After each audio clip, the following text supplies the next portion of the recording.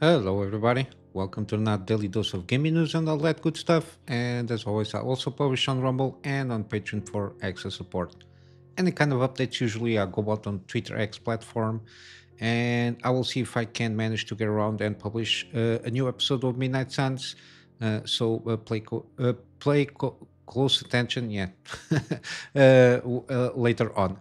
I also have the 4K and 1080p complete gameplay series here. 1080p, the older ones, 4K, the most recent ones, around 1 year or so until now. Yeah, I got. I think I did just a correction here regarding Monster Hunter's beta phase. I thought it was yesterday. Again, I forgot this month at 41 days, or I mixed up the days there. Yeah, it started at my time zone at around 8 o'clock the morning. But yeah, I will see if I can manage to stream. I will stream it, or else I'm going to, when I have the time, I'm going to at least play. Probably not record. I'm not sure yet, but I will try to give it a go if I have any time during this beta test stuff there. And I will probably give my feedback regardless if I record or stream or something like that. But yeah, if I stream, it's going to be very. I cannot commit to a schedule there. But yeah, basically that's the update from yesterday's. So let's go to the news. Interesting things coming from Samsung. Supposedly they are preparing a 400 layer V-NAND, supposedly using vertical bonding for higher storage capacity. This is good, mainly because of the NVMe's and the 2.5 inch SSDs there. Hopefully, this kind of technology will improve, at least from my part, storage capacity and reliability for this kind of storage solutions. I still think like large storage solutions, like for example a NAS or something like that, or like a homebrew kind of server stuff for you to get all the things that you need to storage. I think still spin drives or HDDs are still the best in terms of reliability and again storage capacity. But yeah, hopefully we will see something coming out of Samsung. Again, this is this 400 layer VNAND is going to be applied in the 10th generation of this technology, which will come out supposedly around 2026. So we are still a little bit far off there, but hopefully we will see the competition trying to get around and, if not going to use the same kind of things that usually Samsung uses, at least a competitive way of going about it and achieve the same result in terms of reliability and storage capacity there. Because in terms of performance, again, if you have, I think, 2 terabyte storage drive NVMe for the system and install some games there, I think it's more well enough, at least for the time being, in terms of capacity storage. Uh, my concern is if you have like bigger files that you need to work with, or if you want to put everything that you own, like images, some homemade movies, and work stuff that you might have. I think we need better solutions than to put everything like NVMe's. It's too expensive also, and I think this can start bringing also the prices of this type of storage a little bit lower. The faster that they improve on this kind of technologies for storage, being an NVMe or normal SSDs, 2.5 inch drives there. But yeah, Samsung is on the top there, at least memory wise. There, they're usually on even for the the GDDR7 modules that they bring, they usually are the top of the game. The only thing that they are struggling a little bit is on the chips for the cell phones. So the CPU stuff there is where they struggle a little bit in terms of competition with Qualcomm and all that stuff. But yeah, interesting to see that they are going to work, at least for the short period, working for this 400 layer VNAND. Again, I'm assuming we will see a little bit of increase in storage capacities, and they are aiming up somewhere, I don't know when, to 1,000 layers in the future. I will assume it's something for 2030 maybe, because they are jumping around 20 to 30% usually from each generation of this technology, the V-NAND one. Again, in the article here, they're going about a little bit here on like the the specificities of how this technology works. It's kind of, again, it's too complicated for me. I can understand what they're trying to achieve here, but I cannot visualize what it is. But yeah, they are trying different ways of going about it, so to improve all of this in the end result of the storage capacity and have more reliable um, uh, storage units. But yeah, hopefully we'll see something from the competition, which I think Kyoxa is going about here. Kyoxa and Western Digitals, that they use another kind of technology there for they call it bonding, stacking, or stacking bonding, something like that. But yeah, something that I thought it will be interesting to check out. We got I don't know, I never heard of this CWA, Communications Workers of America. Again, this is commenting after the Firewalk Studio, so the Concord developer studio shut down. Um, I don't know where they're trying to aim for. It seems the way they went about it seems that they are a little bit chills for the competition of Sony or PlayStation in this case, which doesn't make very logical sense unless I'm missing something here.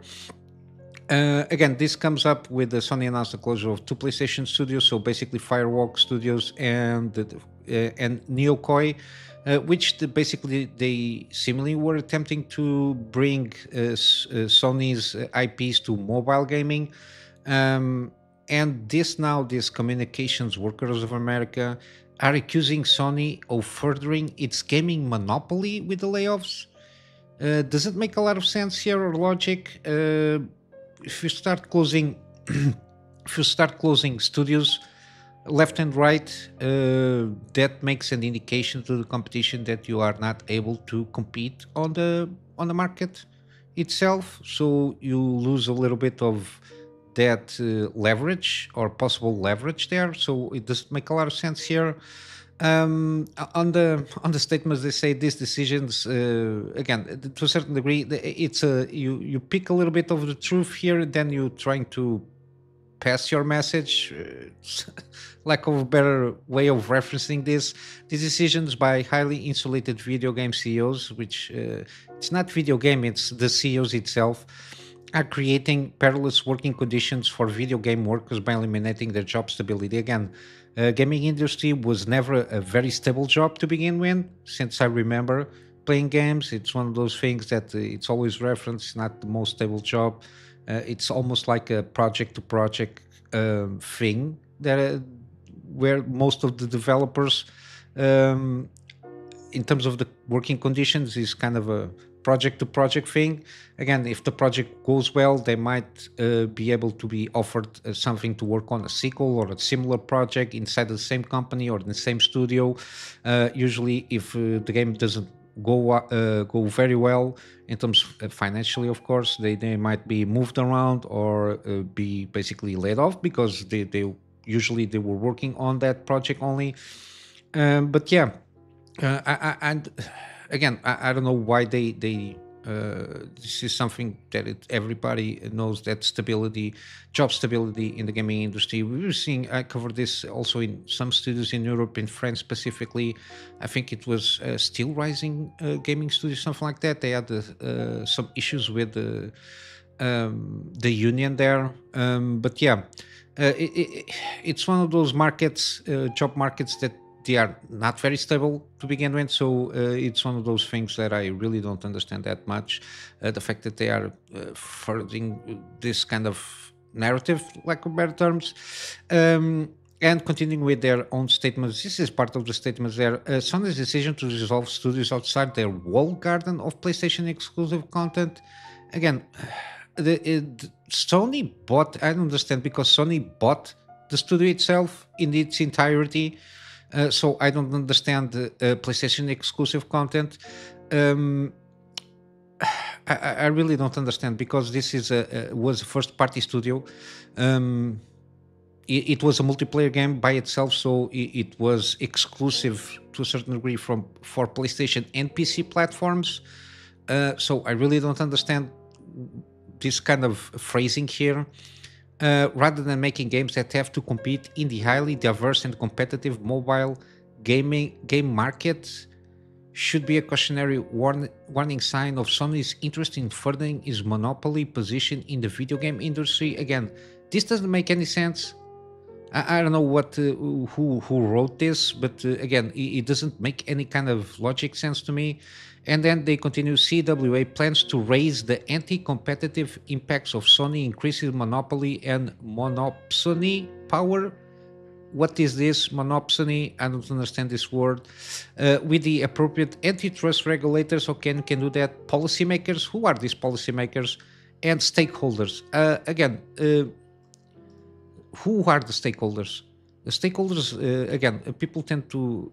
This is a phrase coming out very from some years now, which now companies have to take the interest of stakeholders, which don't have any direct impact on how the company is run by, or don't have any direct impact of any kind of financial incentives coming, for example, how the shareholders usually are. They invest in the company. They expect their return on that investment on the annual basis. That's why companies have to fiduciary duties to shareholders.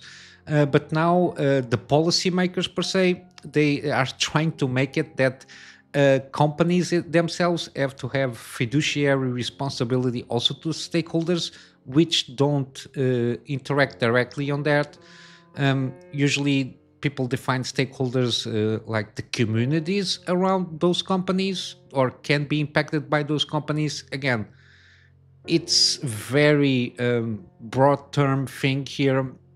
I don't understand what this has to do with communications workers of America, has to do with stakeholders and policymakers. Again, antitrust regulators, I understand, but I think they didn't say anything because on the previous actions with Microsoft and the acquisition of Activision Blizzard, because they signed a label neutrality agreement with them.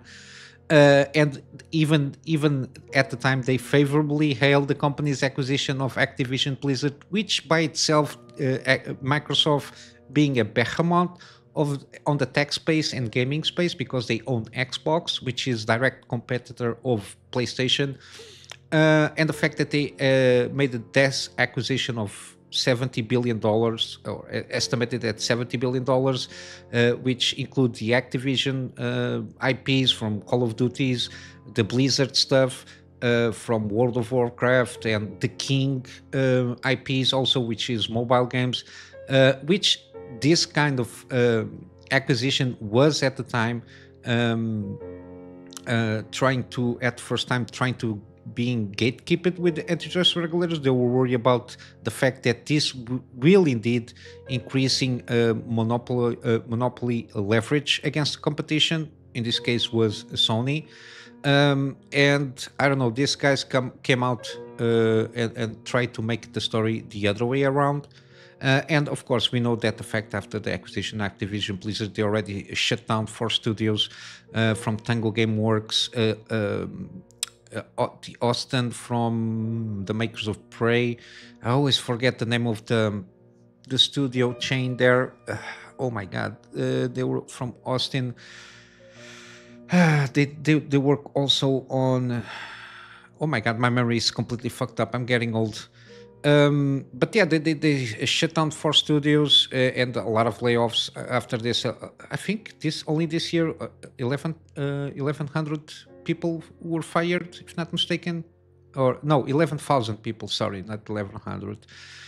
Yeah, I really don't understand these people coming out and complaining of Sony shutting down studios, so not putting out games or doing any kind of acquisition is basically furthering gaming monopoly. With layoffs, I really don't understand, because these layoffs, the competition could take care and hire those people that were laid off to work and make more games, or make more studios to try to gobble up the competition. Again, I don't understand this. A lot of people in the space are completely, lack of a better term, a little bit retarded, or think that people are stupid when they make these kind of claims and make these kind of statements. Again, I don't know. I don't know what to tell you here. And then lastly, we got here a little bit more Dragon Age, the Veilguard, I don't know, shilling.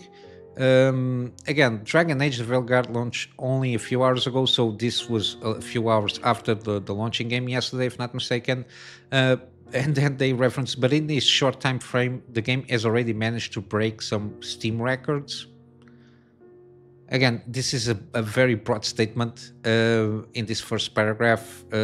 It reached 70k players, and after that it dipped down already.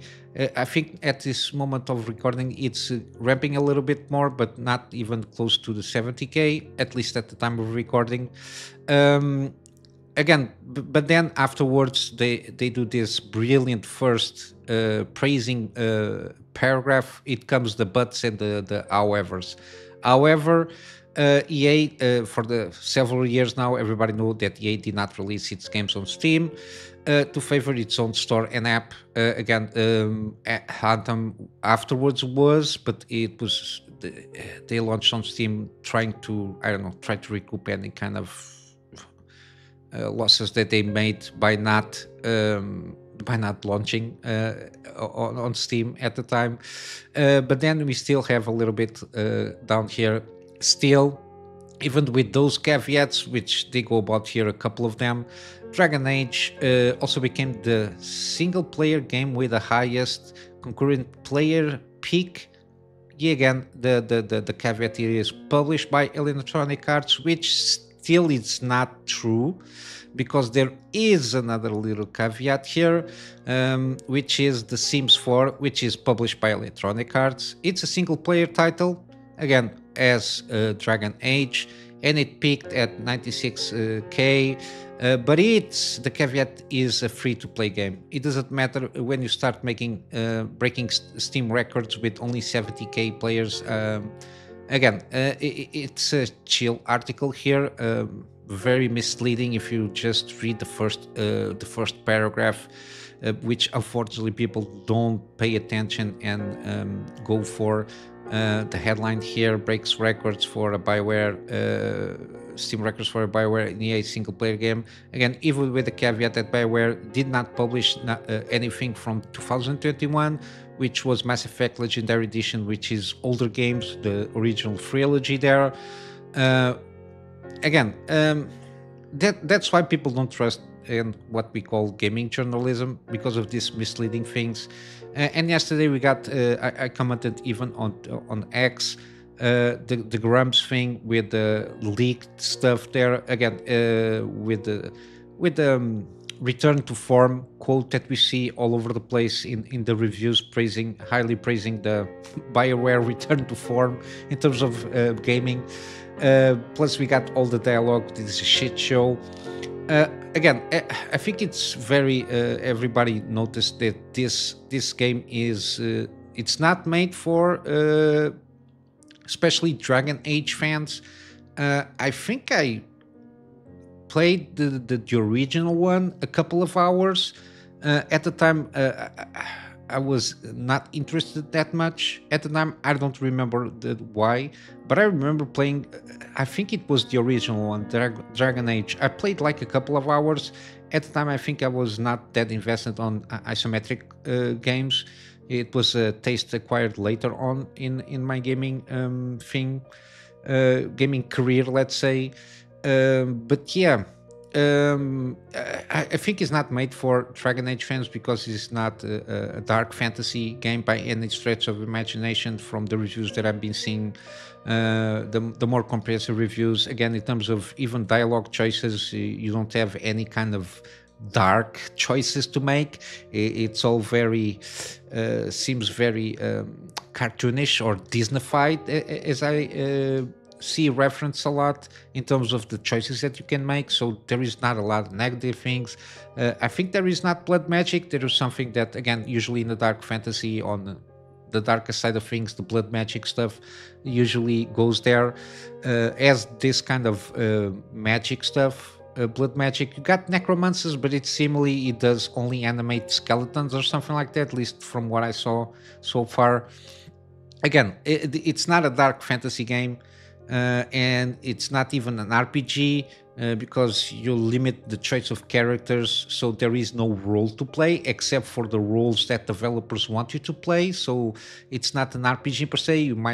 I think you can need to classify this as maybe an action or an adventure game. So it's another RPG because there is no range of choices to make there. Plus the dialogue is at minimum bland, and in the worst case scenario, politically active in preaching, preachy. I don't know. It seems like a terrible game. I don't think this is going to sell well enough for them to even recoup the money. Even though, again, don't forget that this game is available on GeForce now for free. It's like the Xbox Pass game kind of a thing there. I think they're trying to inflate the numbers in that sense by doing that, the same way that Unknown 9 trying to inflate their numbers, at least on Steam, with the bundle that was from some AMD CPUs or GPUs at the time that they were sold. Those bundles, it was sold. Those bundles were offering Unknown 9 and for Warhammer 40k Space Marine 2, I think that it's called. But yeah, this is going to be a shit show for them, and EA is going to, at least my perception, by the end of the year, that they're going to start putting this game on sale for sure, to try and see if they can recoup a little bit of the money they are going to lose. Yeah, a lot of stuff happening around this game. Most of it's a lot of shouting from both sides of the fence there, but again, I don't think this game is for especially for any kind of Dragon Age fans there. Yeah, I think it's not a recommendation in that sense, but it is what it is. Again, a lot of games are going to come out still in this kind of state, trying to patronize and preach about the ideas of the creative directors of the games themselves. Again, trying to, I don't know. I think sometimes they think that they are making game instead of writing a book or an autobiography. I think you can equate this as an autobiography in a certain sense of the creatives and the game directors there on these studios. But yeah. Some interesting news here of upcoming games. Got this weird game, Showa American Story. It's going to launch next year. It launched a 5-minute trailer. Again, this is a Japanese game. It's kind of a mixed blend of post-apocalyptic romance RPG. Again, it's very weird, the trailer itself. You got this little chick here that's going around like neo-Americana kind of a thing with a lot of Japanese influences on where you go. She has a caravan and an RV caravan, I think, or something like that, and you got a bike there. You go around, you fight zombies and the such. This is a boss here, which is supposedly the new boss that they're announcing. Got this monster design here that's very weird here. I don't know what this is all about. It's the first time I see this game here. It seems interesting and weird. Hopefully it's a good game. I will try to keep my eyes on this game, see if it piques my interest or not. But yeah, it seems like a very weird game. Give me the feelings of Dead Rising or something. The Dead Rising games, in certain extent, that they are very weird in that way. at least the original ones. But yeah, I will see if if something else comes up in upcoming months until the release of the game. There, we got the new trailer also for Vampire: The Masquerade Bloodlines 2, a betting man again. Yeah, I'm losing a lot of faith on this game now. It's been in development hell per se for a long time now. I like some deep dives that they did on the systems and the choices stuff. Seemed pretty interesting. I never played the Bloodlines, so the prequel of this one. But yeah, even on this trailer, I think the character stuff is a little bit janky in the animations. Yeah, I'm losing a little bit of interest in this game because I'm not liking that much what I'm seeing here. Hopefully, it's just this trailer. I really was interested in that choice thing that you got from the RPG mechanics around this game. Hopefully, it is a good game, but yeah, we'll have to wait and see for reviews. At least that's, or else we get more gameplay trailers or like gameplay deep dives on specific stuff that they want to show, or else I don't think this game is going to do very well because it's been a lot of delays, and it's been, I think they changed a couple of studios since they start developing the game, so it might be a little bit of a mixed bag here. But yeah, we'll have to wait and see when the game launches. And then we got this one, VED. It's going to launch in 14 days, so November 14. Seems an interesting one, kind of story-driven RPG. It's got turn-based combat and some roguelike elements. And the trailer gives a very interesting vibe in terms of the art style that they're going with. Yeah, there is also a demo out, so you can try out. If I have time, I will try and check this game, see what this is about, and maybe give it a thumbs up or thumb downs of what I played there. Yeah, it's like sorcery, got some story there. Again, I didn't. I just what it catch me here. It was the art style that they went through. It's very similar of the poster here, at least on the trailer. It shows like this. So yeah, I think it got some choices here on the story side of things. So that's why in the RPG.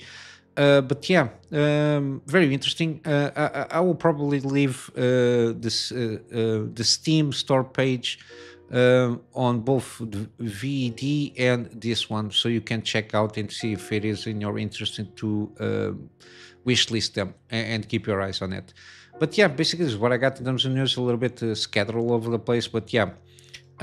We got on Steam, we got still Batman Arkham Collection, so the trilogy here, and the Arkham Knight Season Pass is included on this trilogy. And again, the first two games are the GOTY edition, so it's got all the extra things. We got also Resident Evil franchise is on sale. I will leave all the Resident Evil games that are on Steam there, so you can pick and choose to complete your collection. We got also The Witcher 3 Wild Hunt. Again, excellent game. It's one of those, hopefully, it will not be, it's one of those franchises that I think is going to be ruined in the upcoming games that are going to be launched. But yeah, complete edition is the way to go, in my opinion, especially for the mod stuff. Usually you need to have the two expansions there, but yeah, it can be even further improved with a lot of visual mods and gameplay mods and mission mods that they are there. Yeah, it's one of those that I really recommend. I already played the game and finished up around 3 or 4 times since it launched, so it's one of those that I really do recommend. Got also No Man's Sky 60% off. Again, huge amounts of content. I can almost guarantee that it's better than Starfield. Then you got also Atomic Heart, 60% off or around that, depending on the edition there. And you got a demo to try out if it is something that you would like to buy. We got also Pacific Drive. It's one of those that I really want to check it out for myself one of these days. Again, I just need time to play this game. Then we got also Liza P, one of those that I need and want to try out, it's 40% off. And then lastly on Steam, this one is jusant, a very interesting game, very positive reviews all around, and it's 40% off. It's kind of the story is told by the visuals itself. It seems pretty interesting, the mechanics there, on the climbing mechanics and the exploration. But yeah, it's gives me vibes of Eco. If you ever played that game in PlayStation 2, that's when I played that game. Eco, very, it gives me those vibes there. Then we got on GOG, you got Days Gone, 75% off. Again, on PlayStation, if it is on GOG, you don't need any kind of shenanigans on the PlayStation Network login stuff there. And basically, as always, GOG, you just buy the game, download the files, install the game. That's it. You just play and forget that there is no online shenanigans happening there. And then lastly, we got Deus Ex Human Revolution. This is the director's cut, 85% off. Must play if you like this kind of games. And then the sequel, Deus Ex Mankind Divided. This is the digital deluxe edition, as all the extra goodies there. It's also 80% off. And yeah, basically this is it for today. Sorry if I went a little bit all over the place today, but some people I don't understand, and yeah, to a certain extent, it's how life works. You got a lot of different stuff happening at the same time. I'm going to just wrap up here with the plug my Patreon as usual for extra support. This extra support at this moment in time is for me to focus on trying to get a better storage solution, so I can get backups of the stuff that I do for my clients, and of course extra space for the videos that I do for the channel. And with all that said, hope you have a wonderful day. I will see you in the next one. So until then, Kunamy Master out.